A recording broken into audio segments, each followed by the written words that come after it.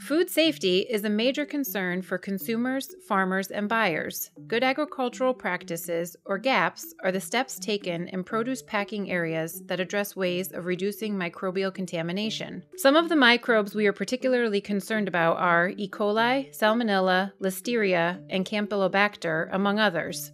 One area where reducing microbial risk is critical is in the washing and cleaning of produce.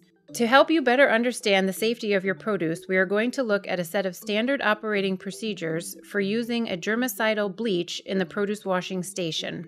This process is all about keeping food clean so people don't get sick from the germs that sometimes get on fruits and vegetables that farmers grow. The first step is preparation. This example will show you how to use bleach as a sanitizing solution in a produce washing station.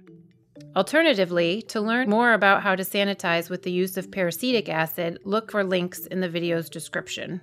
As you can see, we have already built a washing station out of PVC pipe and fencing. To learn how to build your own washing station, check out the link in the description below.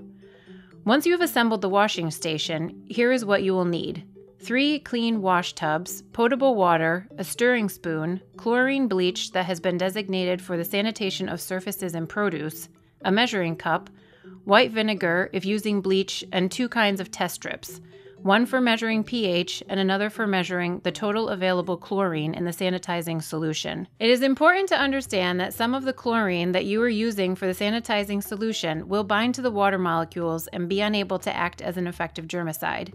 So we will have to compensate for this effect when determining how much bleach we would like to add to our solution.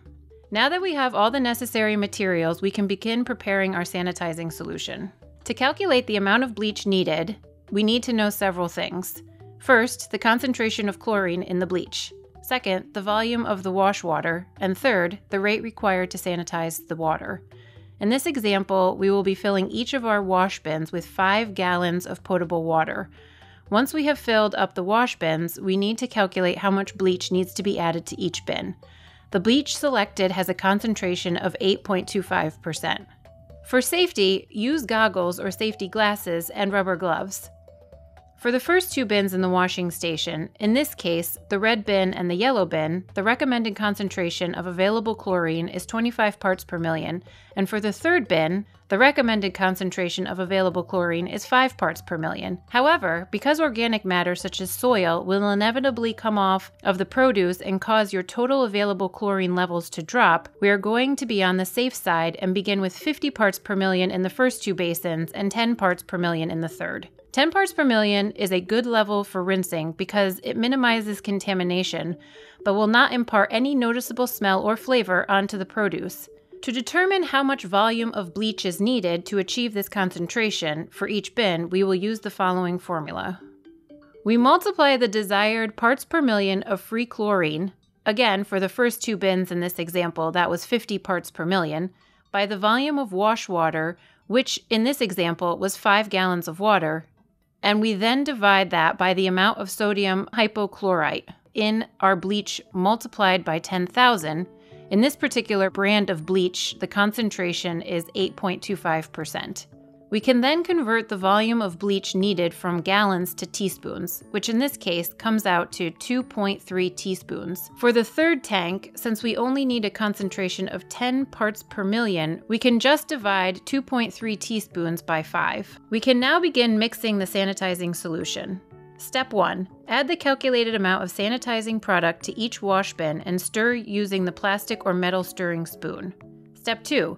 Measure the pH of the sanitizing solution using your pH test strips. In order for your sanitizing solution to be effective, you have to have the right pH. The target pH is 7, but 6.5 to 7.5 is an acceptable range. If your pH is too high, add half a teaspoon at a time of white vinegar until you receive the desired pH. Step 3. Use a free chlorine test strip to measure the available sanitizing solution concentration. If you are not reaching the target, 50 parts per million, in the first 2 bins or 10 parts per million in the third bin, add small increments of bleach to the solution until you achieve the desired concentration. Now that we have successfully made the sanitizing solution, we can begin washing our produce. First, use a hose that is connected to a potable water source to rinse off as much debris and soil from the produce as you can. Then move the produce into a smaller container that will allow you to easily dunk the produce into your washing bins. Place the produce in the first tank for at least 1 minute when using bleach. Depending on the type of produce, dunk, redunk, agitate, or do whatever is necessary to remove remaining debris and soil from the produce. Next, dunk the produce into the remaining 2 bins. This will allow for further cleaning and will remove residual chlorine. After a few batches, check the sanitizer level and turbidity of the wash solution. Turbidity refers to the cloudiness of the water based on how many particles are suspended in the solution. As we mentioned earlier, when organic matter comes off the produce, turbidity increases and the amount of available chlorine begins to fall. To test the turbidity level, place a turbidity indicator card underneath the bottom of a clear container. Fill the container with water from the sanitizer or rinse bucket. If when looking down into the container you can only see the dark brown area on the card or cannot see the card at all, it is time to change the water. We recommend having a second set of wash bins with the required amount of sanitizer on hand to save time. Some farmers are looking for ways to improve the washing mechanism, especially for greens. Using an aerator made from a jacuzzi motor and PVC pipe is one example. For more on this, please go to the Cornell Vegetable Team website, cvp.cce.cornell.edu. Once you have finished rinsing off your produce, allow it to drip dry. Your produce is now ready for distribution, storage, or sale. One final word of advice. We recommend practicing this process before harvest. That way, you know exactly what to do when the time comes.